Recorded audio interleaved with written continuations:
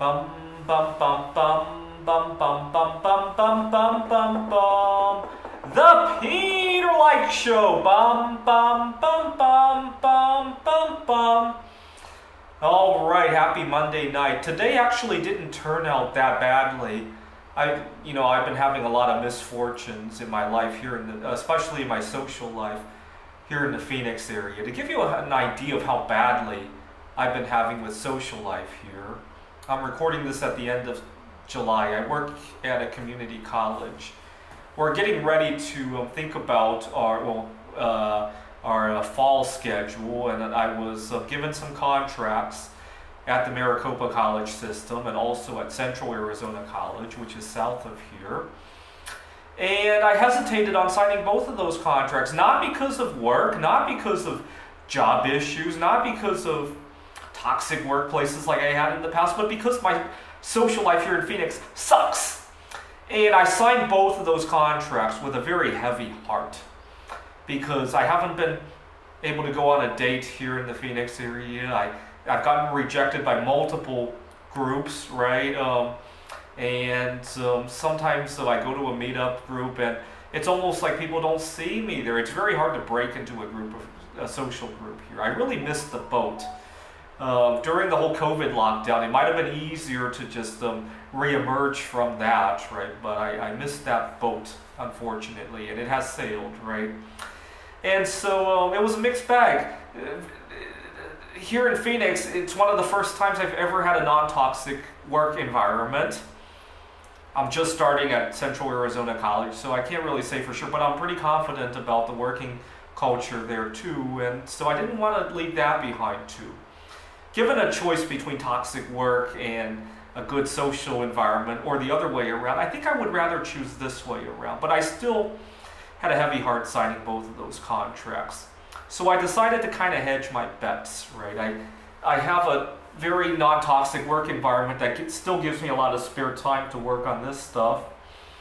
And so I decided that maybe over the next couple of months, maybe I'll hunker down on my social life, focus on my day job and on the art projects, and save up as much money as I can while I do that, right? After all, I'm not spending a whole lot of money on social activities compared to in other places that I lived, right? And just kind of hunker down a little bit like that. That's what I was hoping for. Well, today I had a board game meetup and I had a really good, nothing crazy, but had a good conversation with a girl that I liked there. I still haven't made that move on her, but it was good how it turned out today. I had a moment of sadness earlier today, though.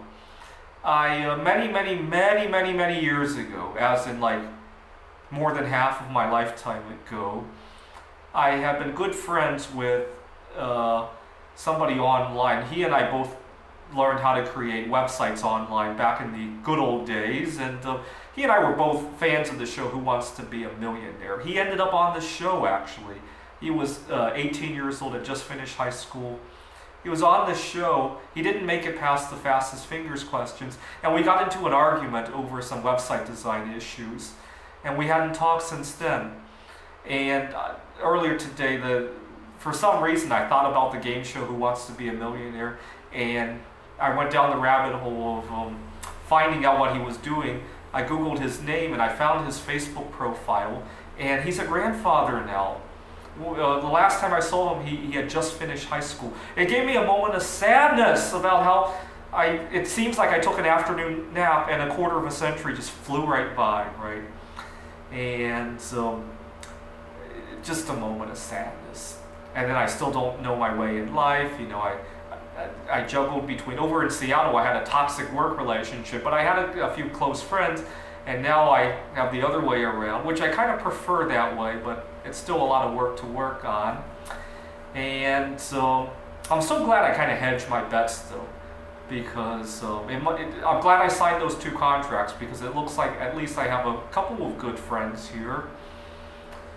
Alright, continue to pray for me by leaving a like on this video. This is the Peter Lik Show! Bum bum bum bum bum bum bum bum bum bum bum. The Peter Lik Show! bum bum bum bum.